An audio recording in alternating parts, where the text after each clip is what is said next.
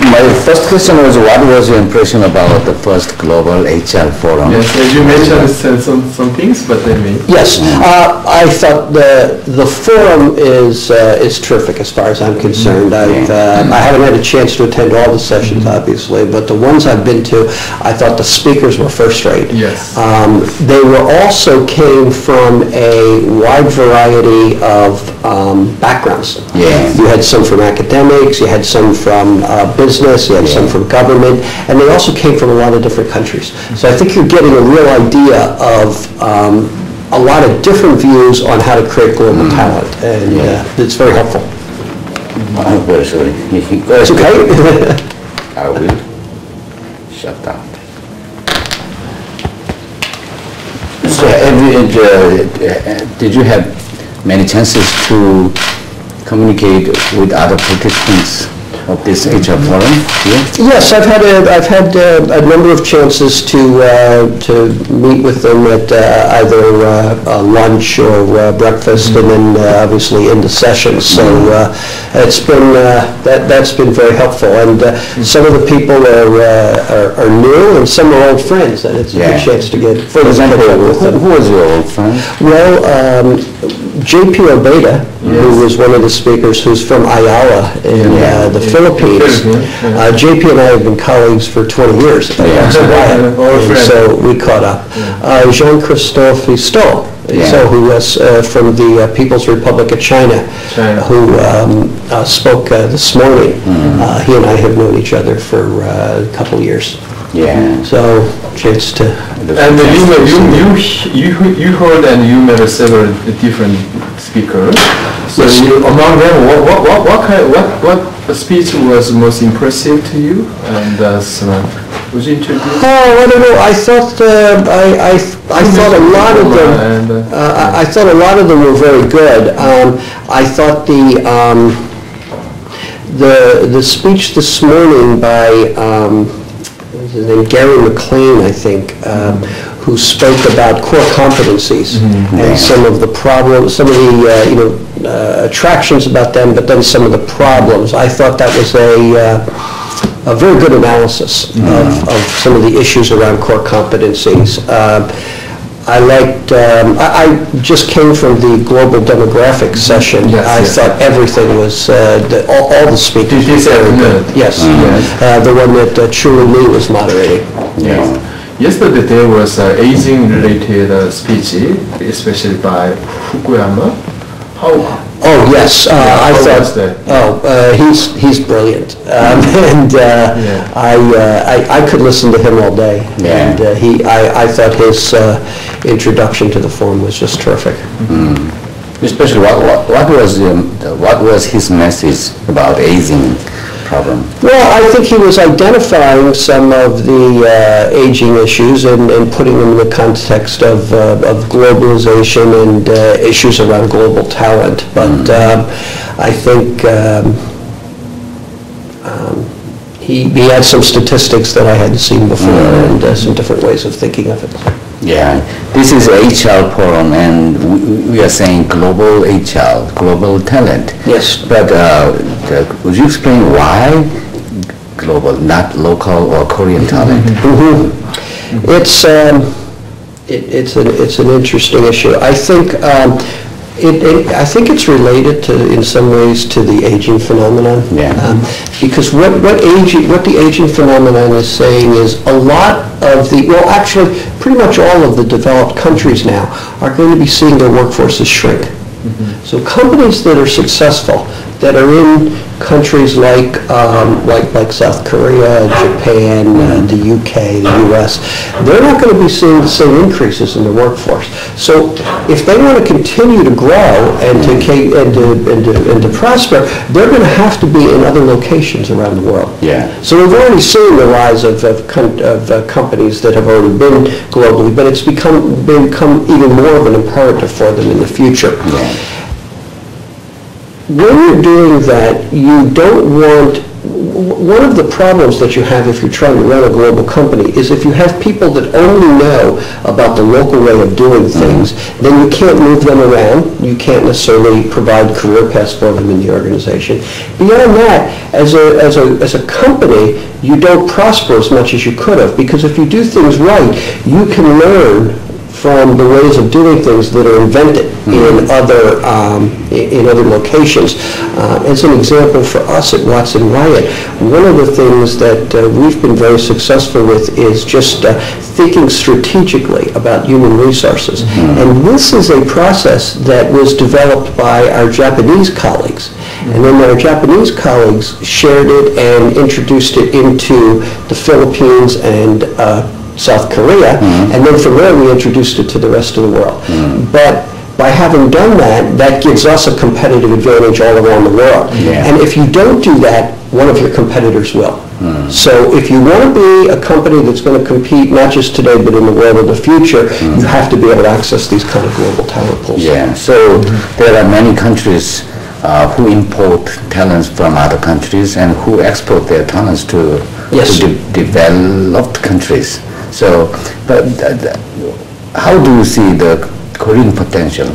We can be the export countries or import countries in terms of talent? Talent level is white collar and blue collar, including all levels. Okay. Yes. Well, you may want to join in on this, GS, but from my viewpoint, South Korea has one of the most highly educated populaces in the world. They were quoting earlier today the percentage of people that go into secondary and then tertiary education, and from that viewpoint, then Koreans are able to provide leaders for around the world. By the same token, I don't think any country is going to be, though, simply an exporter or simply an importer. I think you're going to be seeing that these countries that are going to be successful are going to be having their people go away and learn and lead and do that, and then come back and join them. J.P. Beta in his session was talking about this from an interesting angle.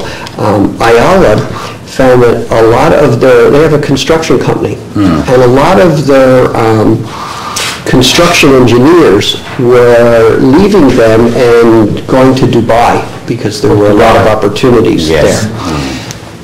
So what JP and Ayala did was they actually set up a program and said to people, come work for us and we'll send you to Dubai to these opportunities for 2 or 3 years. You just agree to come back and work for us after you've done it. So what happened is they now became attractive to a lot of people that they wouldn't normally have done. The people were probably going to go work in Dubai anyway, but now they've agreed to come back and work for Ayala with some experience that's very valuable. I think that's the kind of thing we need to think about when we're doing global talent. Did they establish another company for doing? No, they just established a special program. And they said to people, you come and join us and then we'll arrange for you to do that. And they made arrangements with the construction companies in Dubai.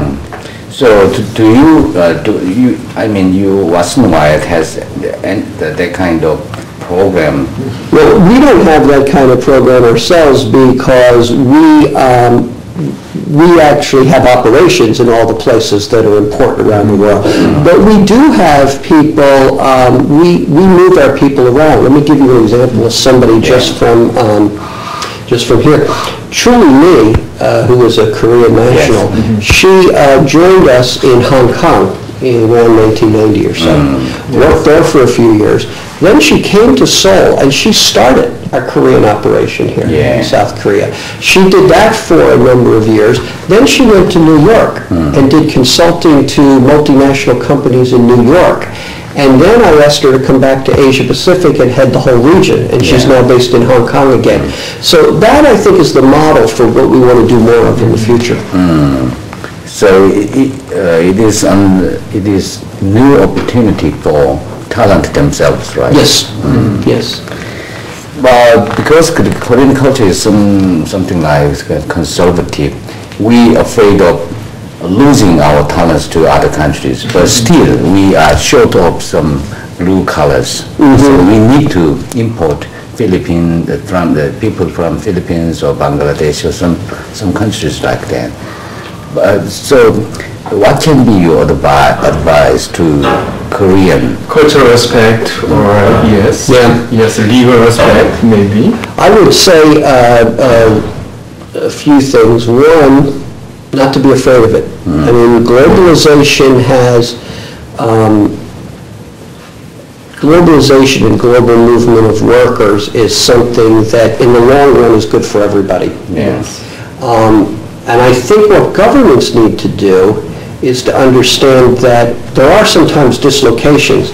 People come in or operations get outsourced and it affects some workers. Instead of trying to stop that, what governments should do is assist the workers who are hurt by that. And because everybody will be better off if it works, and they can use some of the, some of the gains from outsourcing or globalization or things like that can be used to assist workers to move into more competitive areas. Then I think again that helps everyone. I think from the viewpoint of regulations, I think one of the things that governments can do is to introduce more labor market flexibility. Yes. Because sometimes one of the reasons that people go to other places or look to other workers is because there's labor market rigidities in their own country. You hire somebody, there's very high payroll taxes, you can't fire them. I had an interesting, I was in Beijing last December and at a conference, and there was an individual who was one of the relatively rare investment people from China, and he was looking at locating his operations around the world in places. And one of the things he talked about was the unattractiveness of Germany from his perspective, because they had very high payroll taxes and they were probably going to get higher. If he hired workers, he couldn't fire them, and he had all these problems. And he said, this great phrase, he said, when you can't fire workers, you fire a country. So we're not going to be in Germany. And those are some things I think for governments to think about. They want to be more competitive. Maybe this very important terminology. You can fire employees. Well,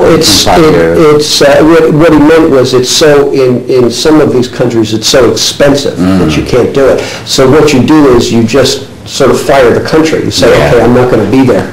I'm not going to have my operations. And I think that's a significant issue for a number of the European economies right now. And it's one of the reasons why I think they have some issues around potentially losing operations to places like Mexico.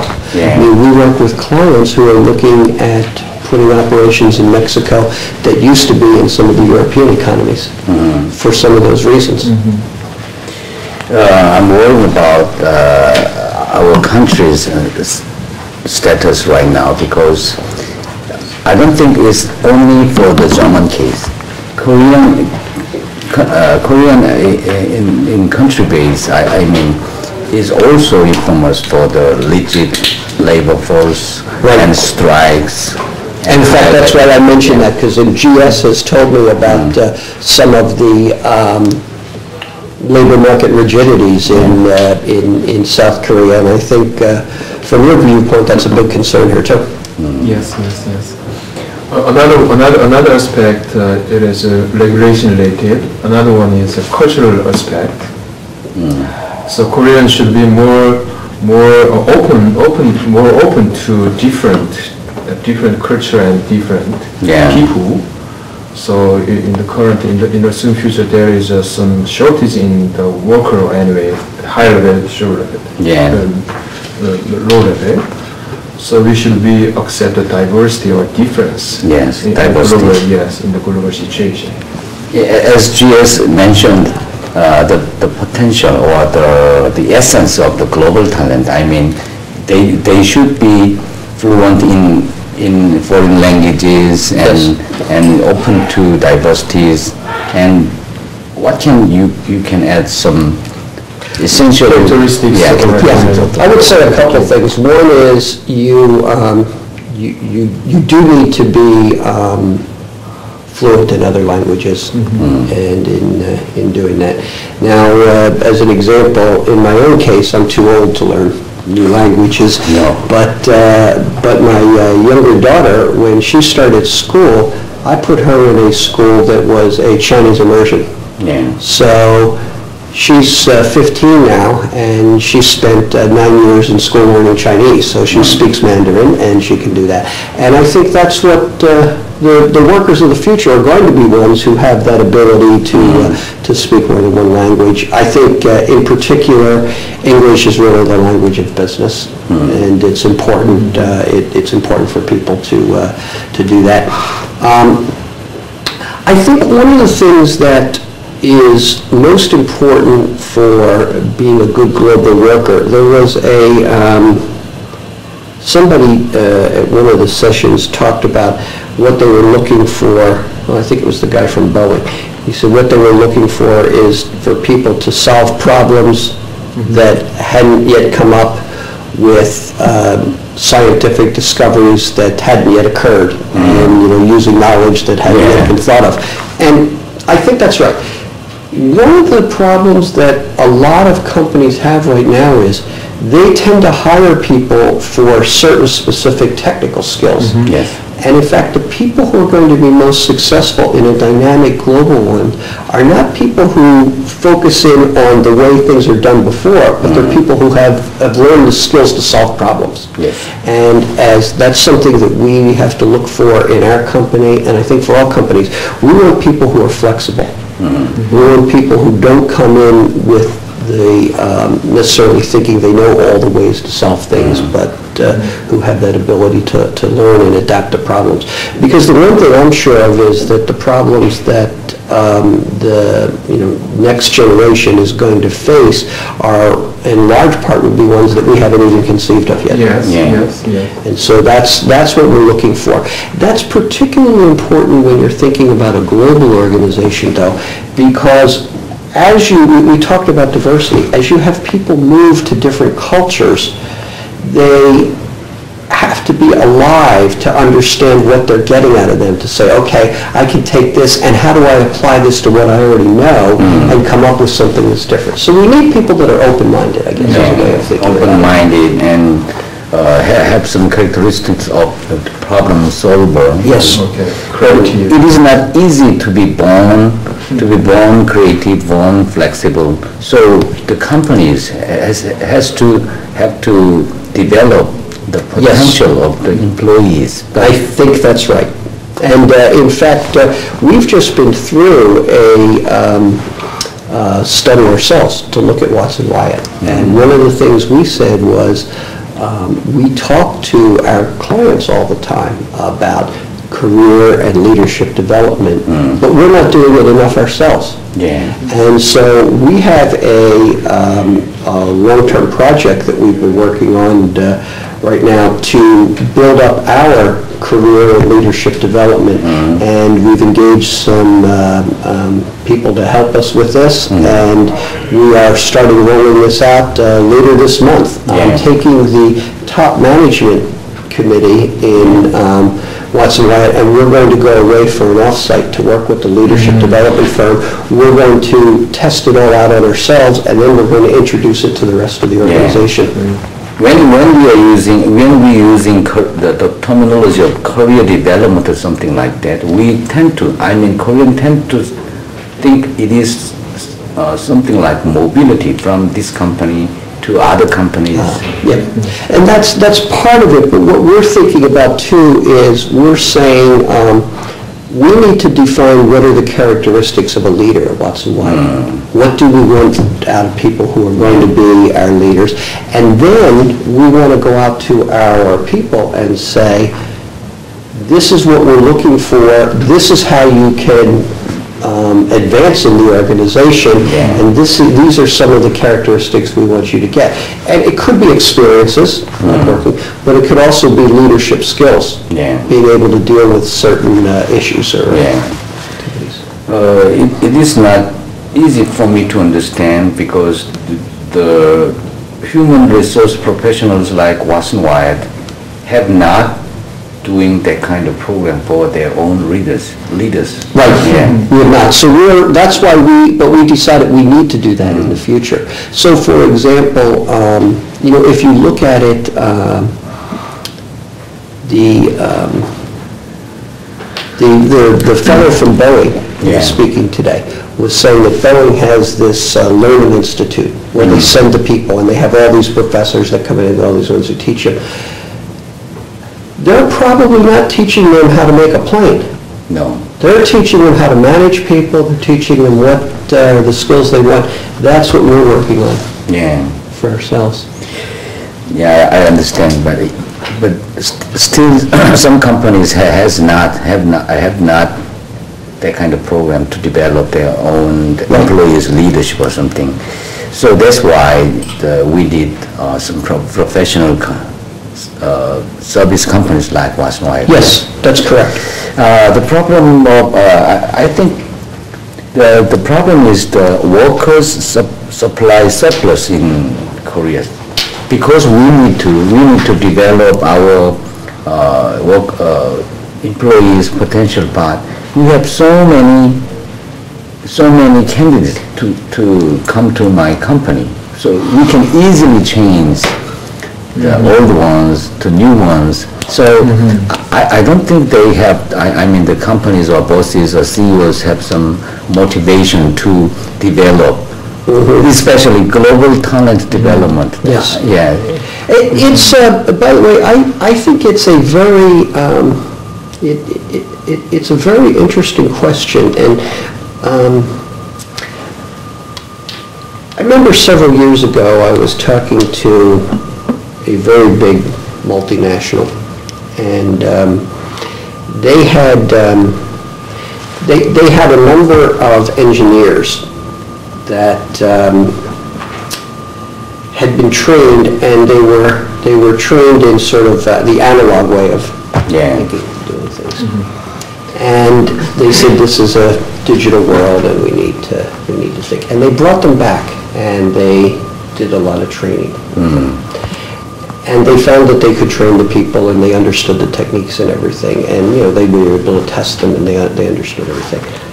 But then when they sent them back out to work, they reverted back to the old way of doing things. So they could teach them new things, but they couldn't. It was so ingrained in their way of doing it that they couldn't do it. And this gets to the issue of flexibility. One of the things in the past is people learn things and then they just did them the same way all the time. And even if you get the knowledge, you can't necessarily apply it. It's a habit as to how you do it. And this is something that, as a business leader, you have to think about how you're going to trade that off. Because, for this company, it didn't matter that they had all this talent; they couldn't use it, so they had to actually get new people in to do that. Yeah. You said that the developed countries feel short of some talent because the aging population. In the soon future. Yeah. Is there any possibility to educate or to develop their own talent from the aging population? Well, I think the way to deal with the shrinking workforce as a result of the aging, there's several things you can do. One is you can bring more women into the workforce, because traditionally there haven't been as many. But it's very interesting. If I take a look at the United States, let me just draw a picture here. Let me just get my pen here. No, exactly. If I take a look at the United States back in 1950, let's say, and I look at this is the labor force participation rate. So the percentage of people in the workforce. And I look at it from age 20 up to about age 60 or so. And for men, it would look something like, that. And for women, it looks something like that. Yeah, it was in 1950. This is 1950. Yeah. Men, 1950, women. And if I look at it in 2000, it's about the same. 2,000 women, or something like that. So what's happened is, this is the United States. Yes. There's very little chance to bring more women in. But if I look at, say, Italy today, even in 2000, the 2,000 men or something like this, but the 2,000 women are way down here. Still. So some countries have an opportunity to do it, some countries don't. If I look at the Scandinavian countries, they look more like the U.S. Their labor force participation rate of women is almost identical to men. They're always going to be a little bit lower, just because as women have children, they're out of the workforce and things like that. But still, it's very close. Italy and Spain, very big gap, so you can do that. You can bring more women into the workforce. The labor force participation rate of women in Japan is much lower. So there's some opportunities to bring more women into the workforce there. That is one way, Yeah, that's one way to do it. What is your explanation of the kind of result of Italy or Japan? Why they? Part of it is cultural. Yes. It's just a matter of their notions of what women should be doing, and it's in Scandinavia, it's very clear that they had a different cultural idea, and women have just been in the workforce for a much longer time. I think this is changing in some places. The interesting thing to me, by the way, is that Italy has a very low labor force participation rate of women, but it also has one of the lowest fertility rates in the world. So women aren't necessarily working, but they're not necessarily having children either. So it's a little bit of a puzzle. What are they doing? Well, it's interesting. Italy has some very funny other characteristics. The average Italian man lives with his family until he's age 32. So that he do not marry? Not typically. That's the average age at which they leave. So you're not having too many children then, I guess. This is why some of these are cultural issues that they're tied up. But one of the issues with Italy is there's higher unemployment among young people because payroll taxes are so high.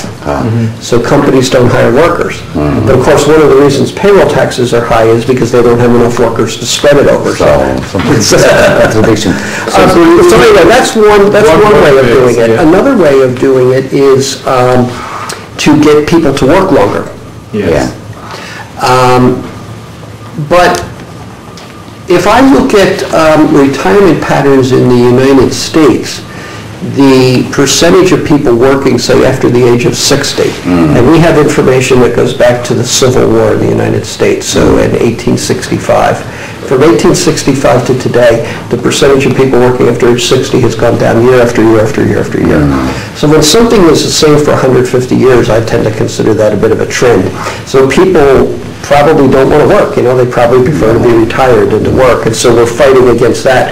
Having generous Social Security systems makes it easier for people to retire also, and so that's one of the issues that we have to face. I think that the developed countries around the world are going to have to rethink about when Social Security benefits start. In the United States, we started Social Security benefits when we introduced it in 1935, we had a retirement age of 65.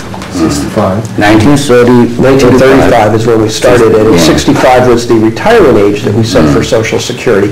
But at that stage, most of your workers probably didn't live to 65 anyway, and even those that did would only live for 5 or 7 years. Now, we still have, a retirement age of just over 65, but when somebody gets to age 65, they're probably going to live for about another 18 years.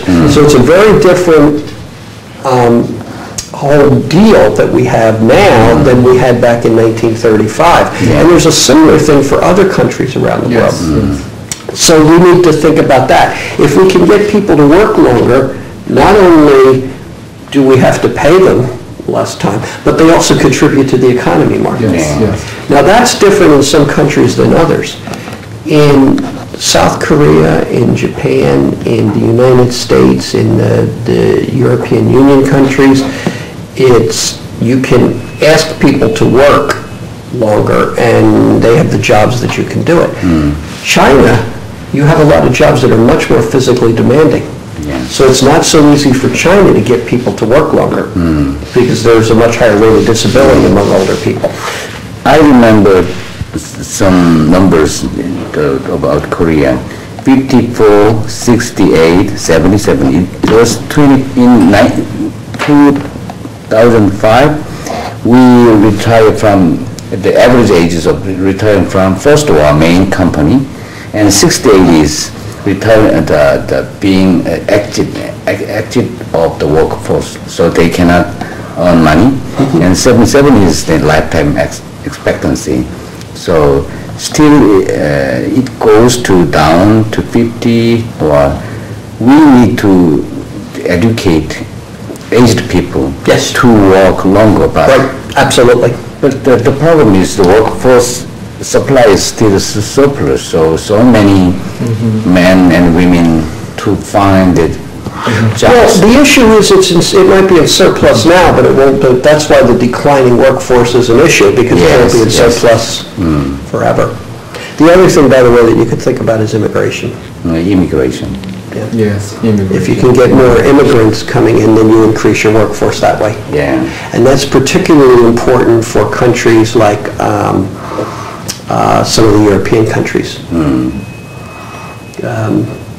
Because they'll see, right now, as of the 2000, the number of workers between, say, 20 and 65 in Germany and in Mexico, almost identical. Both had about 50 million, a workforce of about 50 million. Yeah.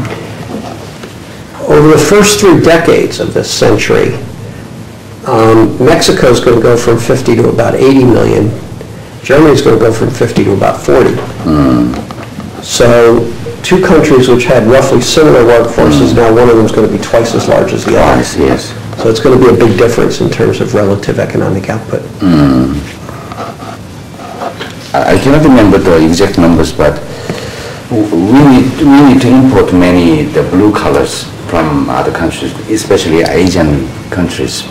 But I think we need to also import some the white colors from Asia or from other countries. How can you see some barriers for us to import that kind of talent? Well, I think a very big barrier is the issue of how accepting a country and a culture are to immigration. Some countries are just more open. I mean, in the U.S., we have, for a long time, we've had people from all different countries that have come there. J.P. Beta was showing the number of what he called OFWs, Overseas Filipino Workers.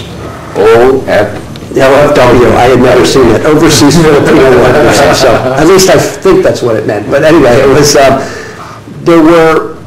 he thought there were about 8 million around the world. 3.25 million were in the U.S. In fact, there were as many in the U.S. as there were in all of Asia. And when you think about how, that's a lot further to travel. In fact, there were 3.28 million in the U.S. and I think it was 0.77 in all of Europe. So that just gives you an idea about how open some countries are to that, I think. And what countries ought to be doing is to be saying, in the immigration, we're looking to attract people that bring in special skills, special talents, special business know-how, people who are going to be entrepreneurial and develop it. My older daughter is in college, and she spent a semester in Australia earlier this year, and she was at the University of New South Wales. And while she was there, she got an email from the Australian Embassy, and it said, oh, you're here studying in Australia. Would you like to come back and study in graduate school or law school in Australia? Because if you do, we'll offer you Australian citizenship. And so what they were doing is saying, if you come back and are pursuing advanced degrees here, that's the kind of person we want to get. And it's actually pretty hard to get Australian citizenship in some cases. You have to be there for a while, but here they're trying to use it to attract people. This is the kind of thinking I think governments need to do. That kind of openness is not easy for the particular companies or the individuals to. So what can be the role what can be the role of the government for develop the global economy? Well, I think the government has a role probably in educating the populace about the importance of that. They have a role in developing policies to attract the right kind of people, because it's important to get, I'm not saying it's not important to get blue-collar workers from overseas, obviously that is, but it's also important to get the right kind of talent and to be bringing in. Otherwise, you end up in a position where if you only export talent and you don't import, you're a net loser in the global competitiveness game. And so I think it's important for not just the government and not just business, it's also important for the whole population to understand that this helps everybody, and that this is what you need to do. But that's a longer term issue. Those things don't change overnight. There are many parties that accept government, but we have universities or companies and public organizations. Can you explain the role of development of global talent? I think global, one of the interesting things that I get a chance to see is the extraordinary collection of top universities that there are all around the world. I think the U.S. educational system is very good. I think the U.S. university system is very good. But there are a lot of good universities. I mean, we heard a presentation about Korea University. You've got the National University. You've got Young-Sul. There are a lot of world-class universities that we have here in this country. And I think when you look at what those universities are doing, they're probably in the forefront of developing these kind of global talent pools. I do think one of the things you need to be careful of, though, is, again, it's getting overly technical education at the expense of educating people to solve problems. So that's one thing I would... Overly technical? Yes, in other words, it's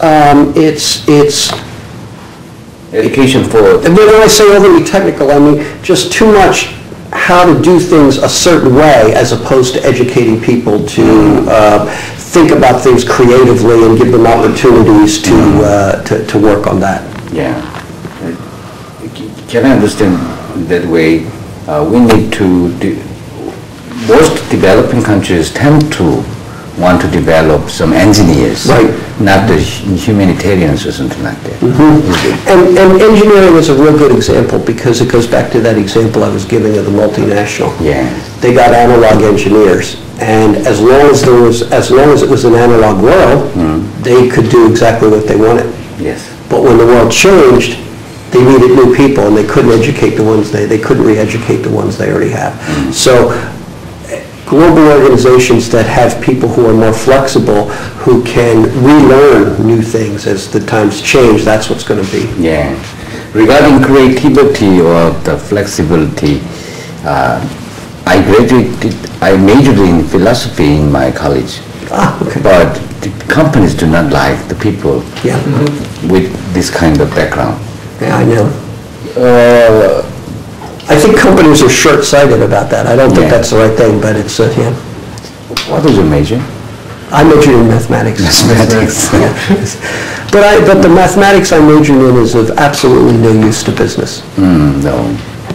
So it was almost like majoring in philosophy. Yeah. Well, can you explain the Wyatt's policy to recruit the global talents? Yeah. I mean, for example, the Julie Lee or J.S. Kim, what was your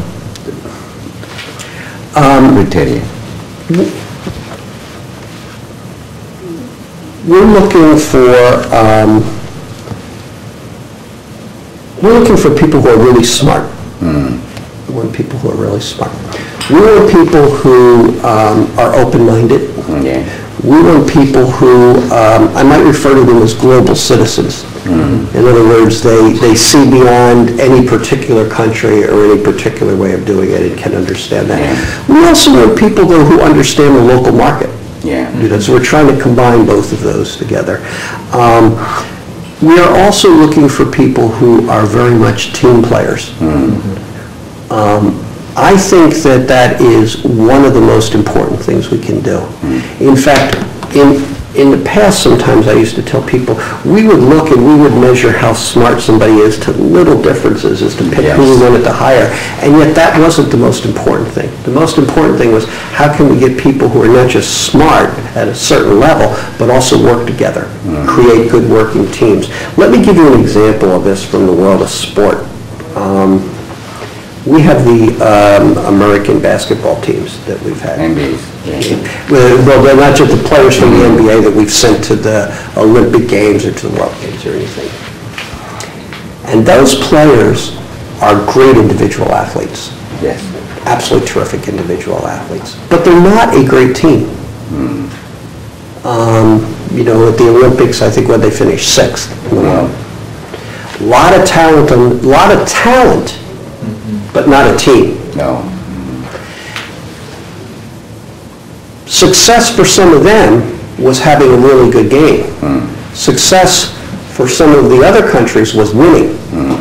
And so what we need to do is define, and we try to apply the same principles at Watson Wyatt. Yeah. We want people who are going to work together as a team. We want people who are going to win in the world. We're not looking for people who are necessarily individual stars themselves. I mean, you have to, like in basketball, you have to have a certain level of talent to compete, and we need to have that. But those are the kind of things we look for. Yeah, so he's open-minded and smart. And a team player. Does this sound like the one you know? Yes. When we say global talent, some individuals want to be global talent someday. I mean, young university students. What can be your advice for them to develop themselves to be future global talent? Let me tell you the single biggest regret in my career. I never worked in another country. I didn't. I traveled in a lot of different countries now, but I wish that 20 years ago. Yes. But see, 20 years ago with my organization, there wasn't the opportunity to move around and to do that. But nowadays, people coming in can find opportunities to do it. And obviously not everybody's going to go and work somewhere else, but it's something that everybody should think about and should consider. And if you can't actually go and work somewhere else, you ought to at least be looking to work with other people in your organization, cross-border, on projects, on problems, so that you get an understanding of that. Yeah. And that's the best advice I could give somebody. The other thing I would say is when you're looking for organizations, look for organizations that offer you the opportunity to learn. I have a daughter, as I mentioned, who's a senior in college, and she's out there thinking about what company she should go apply to or to look for. I keep on telling her the first thing to ask about is what kind of training programs they have and how they're going to help you and how they're going to move you ahead. So she's in Australia, right? Well, she came back from Australia. She's now back for her senior year in the U.S. Yeah. Maybe this is an extra question, but most especially Korean people, tends to understand consultants are moving rapidly to other companies. But for your case, it is just your second company for your life, right? Yes. You know what? I got into the company, and I didn't expect to stay there necessarily a really long time. And I didn't even know what it would be like, but I just thought, well, I'll try it and see how it works out. Turns out that I loved it. Yes. It was a great fit. I've enjoyed it, and I don't regret staying there at all. So. How about the employees? What is the average of the turnover rate? Oh, our turnover rate is really relatively small. For people in the first year or so with the company, obviously have a much higher turnover rate there. It might be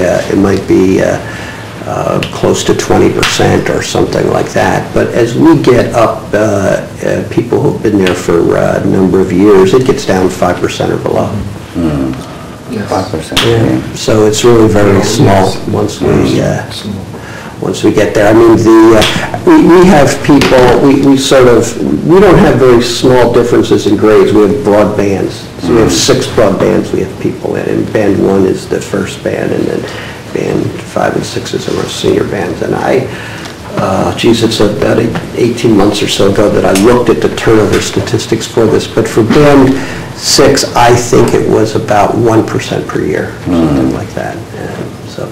In Watson Wyatt, do you have any special age for retirement or something? No, we have no mandatory retirement age. In fact, it's not even legal to do that in the United States, unless you're in a very senior position. They could have a mandatory retirement age for me, but we can't for employees generally. No. They passed that law several years, I don't know, but a long number of years ago. And so, and actually, it's a law that ended up helping businesses. Because what happened is, in the past, businesses used to have a retirement age, and they would just say people have to go then. And they would just, they'd say, well, maybe as people get older, they can't do the job, and they just put in an age and they get rid of people. When you couldn't do that any longer, then what we have to do is go out and assess each individual. Are they doing the right job? So we do performance management, and the ones that are doing a good job we keep, and the ones that aren't we say you have to move on. But it's not having a mandatory retirement age is actually very good. Still, it is mandatory in Korea, right? No? Some company basis, right? Yes, companies. Some flexible. Yeah. Yes. The real problem is there are so many people too who want to work right now in Korea, but still we have not so many opportunities for recruiting them, especially for young people, because of the rigid workforce. Some seniors do not want to go out, so fathers or daddies take their boys' job. That is the picture of the Korean industries in some local area. Current situation. That's so for me it is not easy to make understand the issue of the global talent, the development to those managers. because you have a surplus right now. Yes. So that's the problem. More comment on No. Do you have any other things to comment? No, this has been fun. Yes. I've enjoyed this. You yourself is actuary, yes. I cannot remember that kind of that terminology because we have a few actuaries in Korea, right? Yes. Just within 5 years. Yeah. Yes, I'm an actuary by background. I haven't done actuarial work for a long time. So you are very, very easy or comfortable with numbers, right? Oh yes, yeah, I'm very comfortable with numbers. that's, yeah. So those kind of contradictory images from you as an actuary and accuracy but very flexible. As the CEO of the Watson Wyatt HR consulting company, you look to me very flexible, open-minded, but as an actuary, you are very good and very sensitive to numbers, right?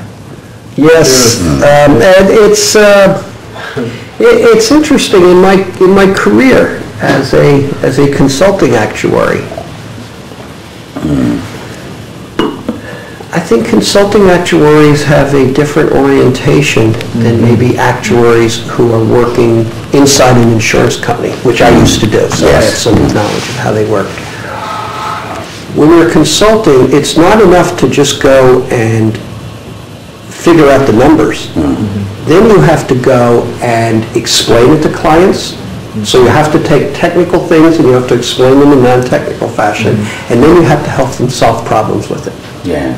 So you start to learn to be flexible and to think about it. Yeah. And this is my last question, and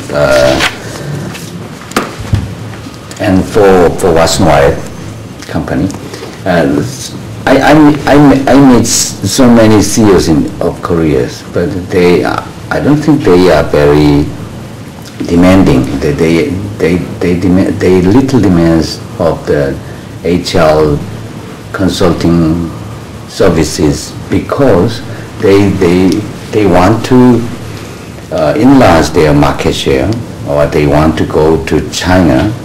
I mean, the priority is the marketing or sales, not developing their own employees. So as the CEO and chairman of the Watson Wyatt company, what can be your advice to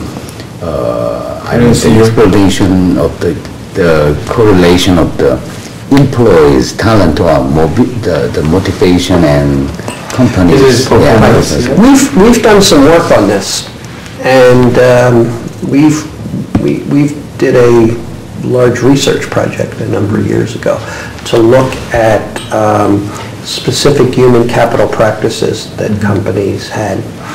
And what we said was, there's like these awards, a best company to work for or something like that. And we said, so what? You might get an award, but if that doesn't help you become a better business, who really cares? So what we did was say, we want to measure and see, does human resource practices help or not? And we went through and did this big project where we constructed what we called the Human Capital Index. And it said, okay, let's measure how companies do this and let's see how it works. And we worked with we had a professor from Stanford come in and review our methodology to make sure it worked and everything, Jeffrey Pfeiffer, who's one of the professors at the business school there. And we found that, in fact, it made a big difference. And that the companies that did the right kinds of things in terms of human resources, that was correlated with an increase in market value. And we measured total returns to shareholders. We did something more sophisticated as an economic analysis with something called Tobin's Q. And we did that, but then we also measured it in terms of total returns to shareholders. And we found that total returns to shareholders went up for companies with good human capital practices. Interestingly enough, a 1 standard deviation change in how you scored on the Human Capital Index was about the same value added as having a superior research and development facility. So it's something that is not just insignificant. It was about a 20% increase in market value that you could get out of that. So I think, and we see, when I first started in this business back in the late 1970s, it was called the personnel department as much then, and before it was really called human resources. And it was seen as a cost base, as overhead. And I think the differences that I've seen in the U.S. and in a lot of other countries in that time is that now it's seen as part of the strategy. And it's seen as part of this human capital index as a way to add value and to get competitive advantage. And GE is one of the leaders in terms of doing this, but the guy who is the head of human resources at GE is one of the top decision makers in the company. The same thing with IBM. The guy who's the senior vice president for human resources now is not one of the top 5 executives at IBM. So I think that companies have moved towards this, and the ones that have done it have been the most successful. So what I would say is look to what the successful companies have done. Yeah. So you have many cases and many programs to deliver to those kind of companies. Yep. Yeah, Mr. Haley, thank you for your time. Well, thank you. This was a real pleasure. I enjoyed talking with you. Yes.